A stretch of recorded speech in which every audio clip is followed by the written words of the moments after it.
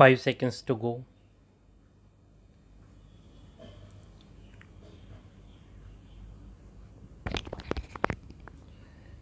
Start.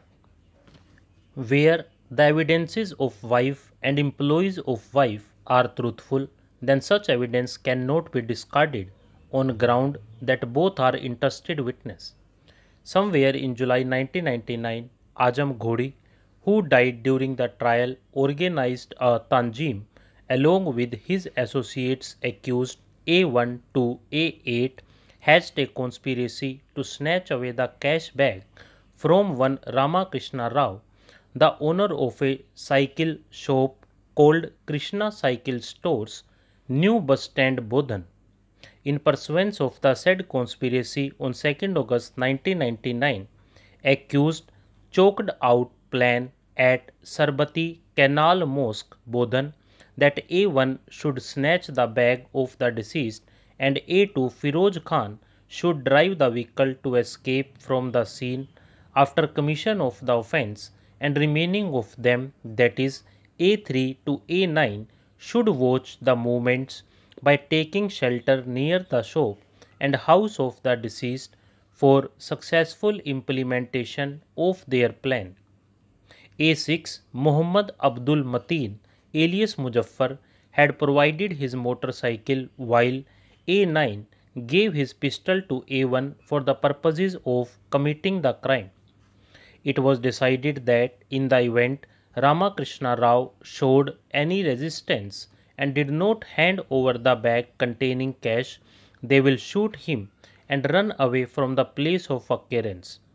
Ramakrishna Rao was in his cycle shop called Krishna Cycle Stores and also had second show collections of the theatre in the evening. He used to come back to his place with cash. On the night of 2nd August 1999, a lorry loaded with spare parts of Hero Cycle came to the shop of the deceased, and the goods were unloaded into the shop by 10:30 p.m. The deceased had second show collection from the theatre, which is estimated to be of rupees 40,000.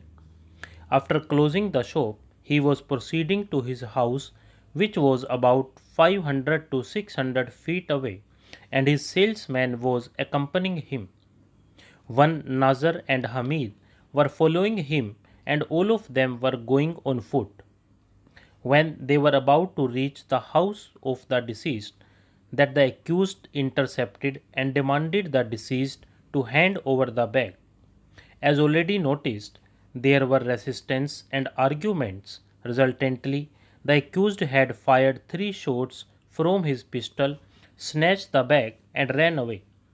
When the deceased fell down, PW1, one Prasad, PW2, the wife of the deceased, and his elder daughter took the deceased to the government hospital Bodhan in an auto, and as no doctor available at the hospital, they took the deceased to Santhan Nursing Home, where he was declared dead by the doctors.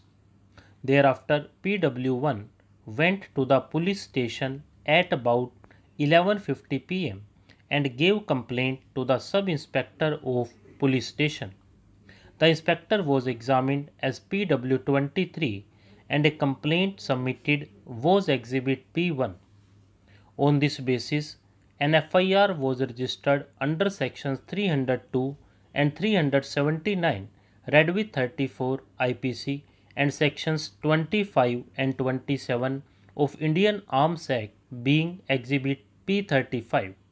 It may be noticed here that as per the evidence on record, the wife and daughter of the deceased were sitting on the first floor of the house, and they came to have seen the deceased PW1 coming to the house as well as his altercation with the accused. They had come down with the key to open the door for the deceased to enter the house. However, when they opened the door, the firing had taken place and the deceased was lying on the ground. The investigating officer was examined as PW18, who took up the investigation, examined the witnesses, and recorded the statement after preparing the sketch of the case of occurrence Exhibit P11 and scene of offence Panchanama Exhibit P10. They were prepared in presence of PW9. The body of the deceased was sent for post-mortem. PW14 Dr. B. Santosh conducted the autopsy over the dead body of the deceased and issued post-mortem report certificate expressing the opinion as Exhibit P15. The cause of death was identified to be internal hemorrhage and shock caused by a firearm injuries. The accused persons were found guilty and awarded sentence by Sessions Court. The judgment of Sessions Court was partially set aside by the High Court. Dissatisfied by the judgment of High Court, the appeal was filed by two appellants in Supreme Court. The Supreme Court held that the prosecution had been able to prove its case beyond reasonable doubt. The gravity of offence, the manner in which it had been committed, and the conduct of the accused did not call for any interference even on the question of quantum of sentence. Stop.